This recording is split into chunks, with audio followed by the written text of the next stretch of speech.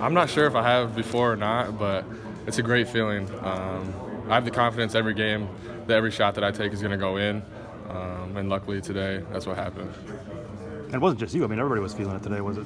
Yeah, we were able to find a lot of gaps in their defense. Zay got going. I think he was 5 for 6 from 3 as well. So he's a great shooter. Jordan was hitting shots. Nicholas. We were able to space the floor. 29 assists on your 34 baskets too. I felt like the passing was maybe as good as it's been all year. Yeah, absolutely. Guys were finding people in the open areas. People were sliding in the right spots. People were back cutting. We knew they were going to be up into our space, really aggressive. We were able to adjust and find the open guy. What did you talk about at halftime? To be honest, I don't remember.